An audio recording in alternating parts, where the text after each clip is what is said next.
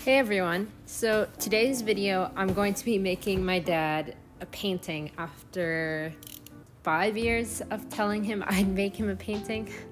This video is also an art haul video, an art supply haul video. If you're not really into art haul videos, like if it doesn't really interest you, I'll put a timestamp on the screen to where you can like skip to when the painting starts. But otherwise, this is what I got, I guess. You can probably see on screen right now, I'm unboxing this box from Jackson's Art Supplies. I got myself some art supplies for Eid, which is an Islamic celebration. After Ramadan, we have a celebration, we get sweets, meet up with family, that sort of thing, and presents. We also have it after the month of Hajj in our Islamic calendar, so we have it twice a year. Oh, also a very belated Eid Mubarak to everyone who celebrates. I forgot to say it in my previous video. It was the perfect timing, but yeah, sorry about that. Anyways, the first 3 items that I bought from Jackson's Art Supplies were palettes, plastic palettes.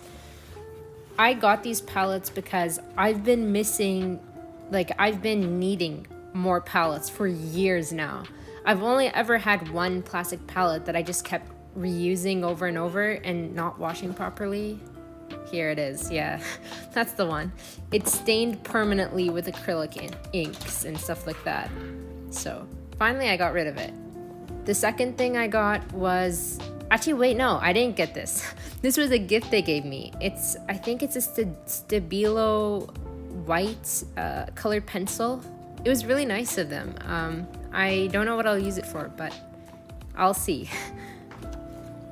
Anyways, the next thing I got was this white gouache tube. I think it's 20 or 15 milliliters of white gouache by Daler Brownie. I hope I'm pronouncing that brand name correct. And I also got a Posca pen, a white Posca pen. It's 0.7 millimeters. Also, this tiny thing here is a sharpener by, like a lead pointer by Faber-Castell. This is my lead clutch pen, I think it's called. It's a 2 millimeter lead, and it's really fun to draw with. I just didn't get the chance because the sharpener at the back of the cap of the pen was really annoying to use and would splatter graphite everywhere. Anyways, this thing here is the Butcher Tray palette that everyone and their cat owns at this point here on YouTube. It just, it looks cute and it should work well with watercolors and gouache, I think. Maybe even acrylics. And speaking of acrylics, this is the acrylic set I got.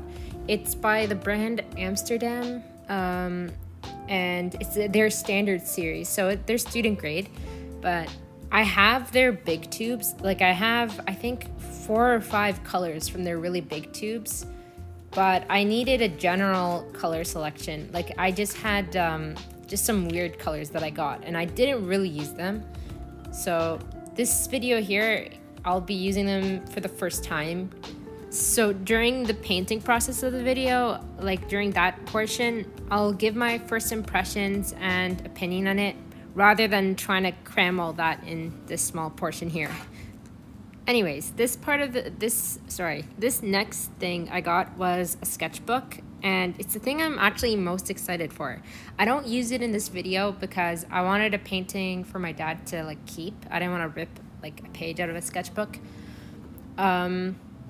I'm extremely excited to use this sketchbook because I got some advice to basically have a large good quality paper sketchbook for finished illustrations. That way in my Illo sketchbook, my square one, I'd feel more comfortable to just experiment and do loose drawings and sketches and not feel like everything has to be a finished illustration, which yeah, I'm excited to use the larger sketchbook.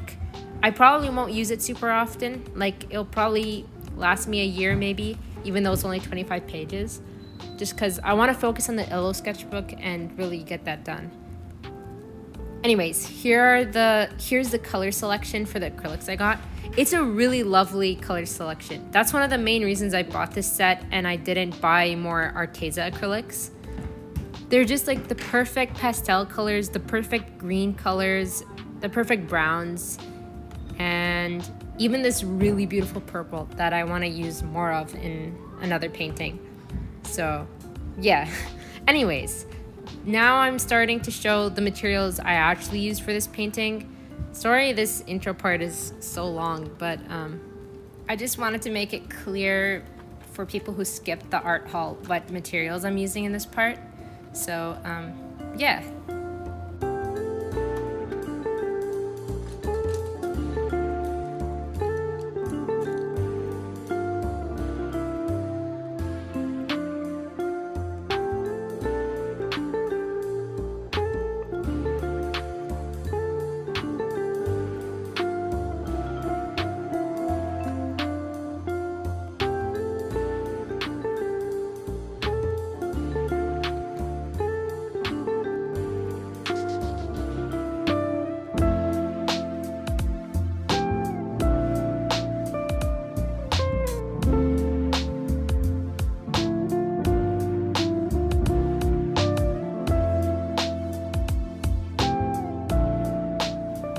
So here's when I finally start sketching. As you can see, I was kind of like indecisive about the angle of the Hobbit house. I had a whole story on Instagram, like whining about how I couldn't decide what to do. My dad ended up choosing for me. He said he preferred like the far away look of the Hobbit house. That way I could include Gandalf. And to be honest, I'm extremely thankful I chose the distant view, because oh my god, this painting took centuries for me to finish. Even with like low detail, because things are in the distance.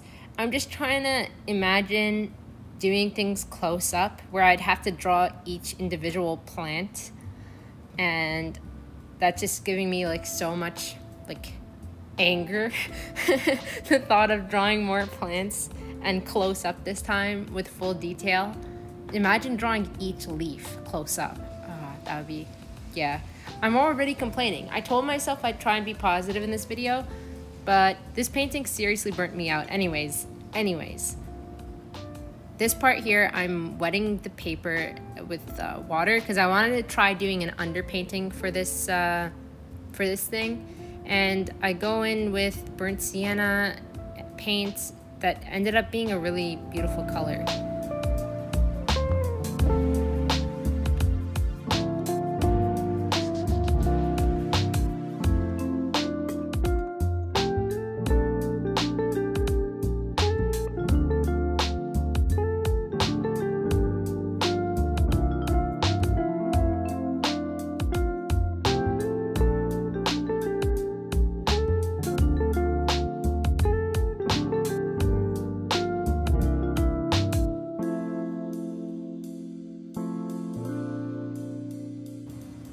The paper was super warped at this point. Like the camera doesn't do it justice. It was like crazy warped. So I put my photo album, well, baby photo album, and a couple other books from university, first year of university.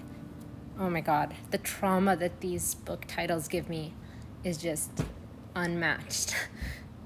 So yeah, just a bunch of heavy books. I left it for a couple hours and yeah, it turned out flat again, so that's good.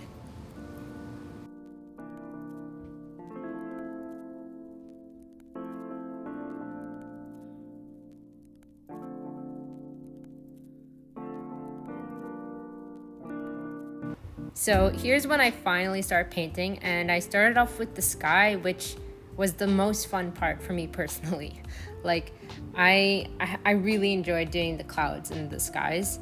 I think like I kind of wish I added less dark blue in this in the clouds. Like I wish I made the forefront cloud just all white and fluffy, but I could easily just fix that right now, or I could leave it, or I can just leave it. And yeah, I think I'm gonna leave it. I'm so sick of this painting. But yeah, acrylics worked great. They were really fun to use. They didn't dry too fast, and funny thing is they weren't overly shiny. So that was nice. I don't really know what else to say. This isn't a formal review on the standard acrylics. This is more just like a process video and like my first impression.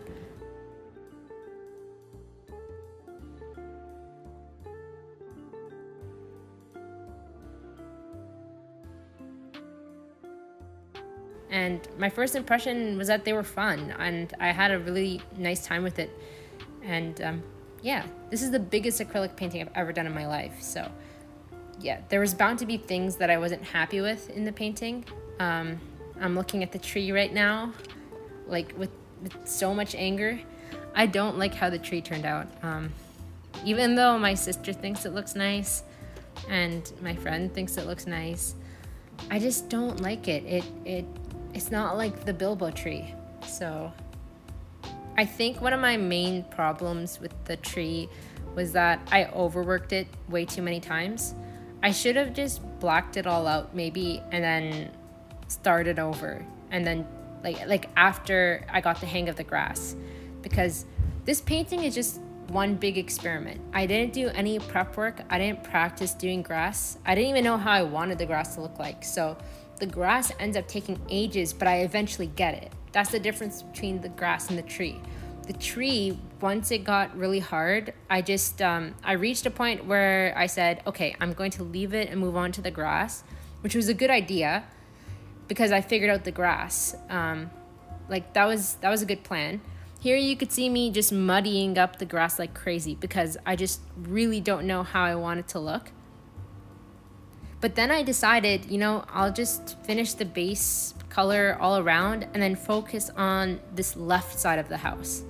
And I'm so glad I did that because it basically means I wasn't experimenting in 10 places at once. I was just experimenting in one place.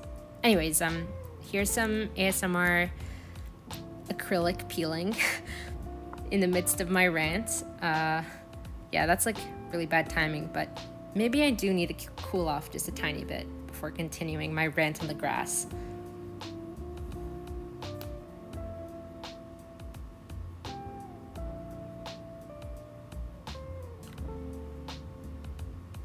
Yeah, back to my rant on the grass. I hate grass now. I will, even though it turned out good in the end, it eventually worked out. It drove me insane. This is like, I was considering making this video just like a diss track on grass in general.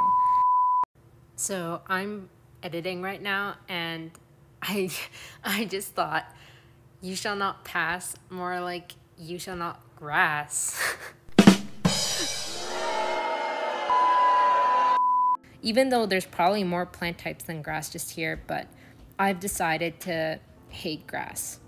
So it'll take a while for me to heal from this. Maybe me and grass can see eye to eye again one day, but today is not that day.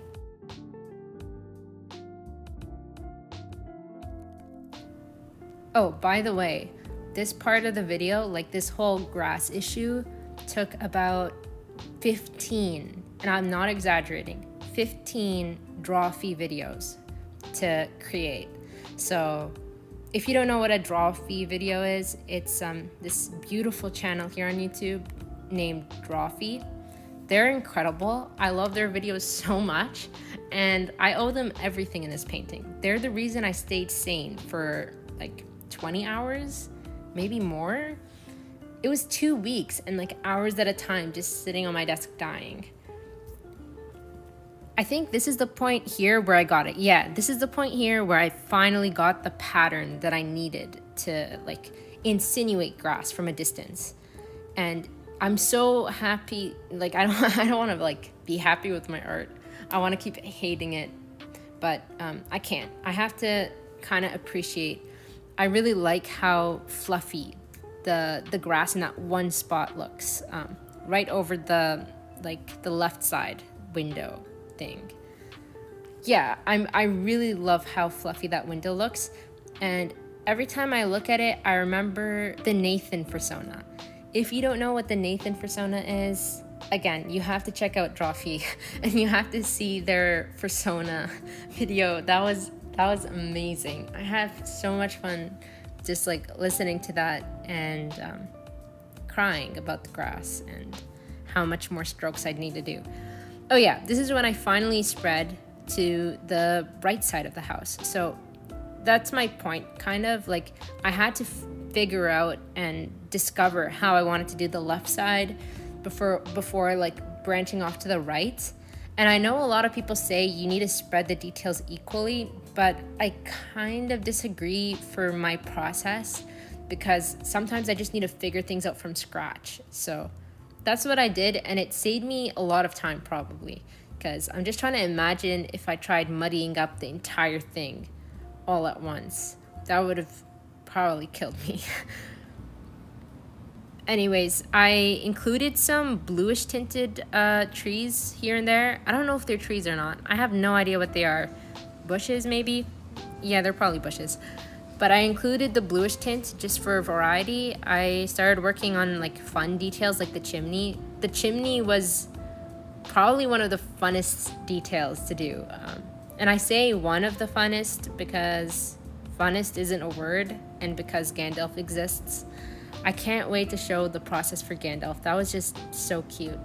But the fence is nothing really special, to be honest. I just rushed it and put some random brush strokes. I decided like it's not supposed to look realistic. It's just impressionist kind of, and like it's illustrative in a way. So that's kind of what saved me with the grass. I realized I'm supposed to be doing just like little strokes here and there, not too much details.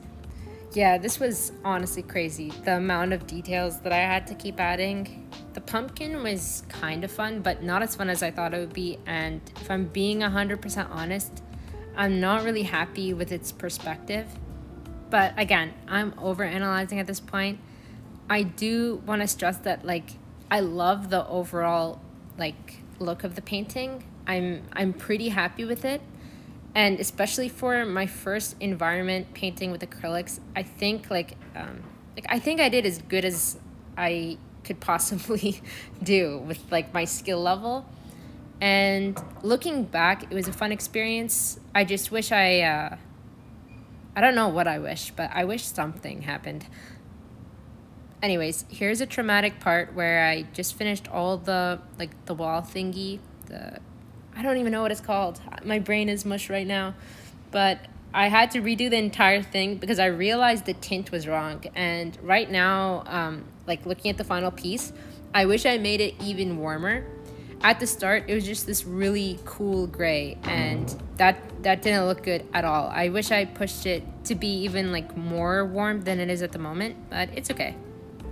Okay, this is the moment of truth when I finally paint Gandalf.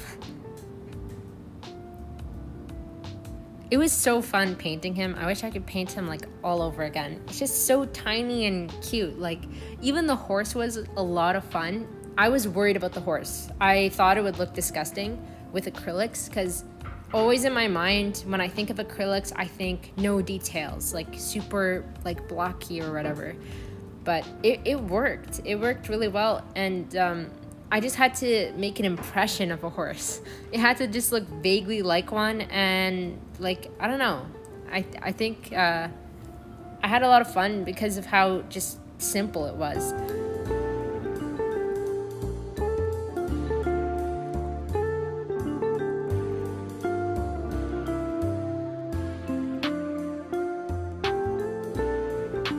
Here's when I finally decided that was enough detail.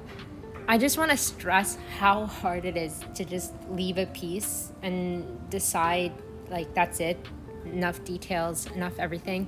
Because sometimes when you're watching an art video, or like when I'm watching an art video, I just feel like, oh, they knew exactly they were finished at that point, and like they started peeling the tape, they knew it was perfect at this point. But in reality, I had no idea like whether I should be peeling at this point. I felt there are just so much more things I need to add, but I was also really burnt out, and like not in a bad way, like not oh, I'm never gonna paint again. Just, I shouldn't be painting for at least a week sort of way. So yeah, I started peeling it, and I felt like I added enough details kind of anymore, and it would kind of take away like the charm in a way. I don't know. Anyways, I didn't want to fix the tree because I'm lazy. There's no other excuse. I was just lazy, and I didn't want to deal with that tree trauma again. I was done with grass, and most importantly, I was done with the color green. I never thought I'd say that before, but I basically made myself like sick of painting with green. I still love green. It's still my favorite color, but I don't think I want to paint with green for a while.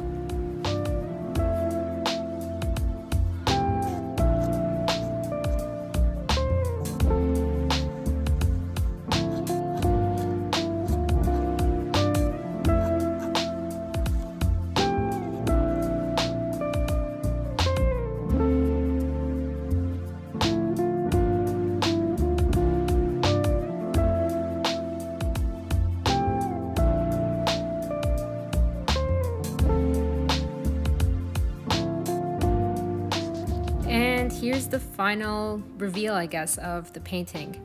Sorry for the really long outro I'm about to do. I'm about to show like every possible angle of this thing that I worked for 2 weeks on.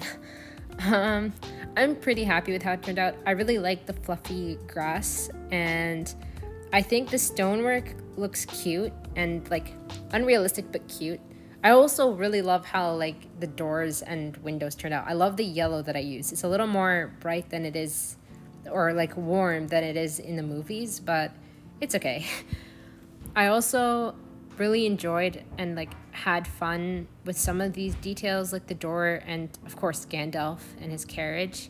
Those were really fun, and like I'm happy with how they turned out. But like all things, it can't all be perfect, and there are some parts I'm not happy with, such as the tree and oh yeah, also the tree. But overall, I feel like I did my best, and I'm just really glad I got to make this painting for my dad finally. And it should go nicely with his Lord of the Rings sword that he keeps in his office. So I'll show them both together maybe. I'll have to catch a clip of that. Anyways, if you enjoyed this video, please consider leaving a like. It really killed me, this one. And also, if you have any questions about the supplies, especially the acrylics, please let me know. I'd be very happy to answer them in the comments below. And if you have any acrylic painting advice for me, please let me know that as well, because I could seriously use some tips with that. And tree painting in general. Tree painting advice is very, very appreciated. Anyways, that's enough of my rambling. I'll see you all in the next video, which is going to be a surprise video. It's gonna have a nice twist to it. Bye!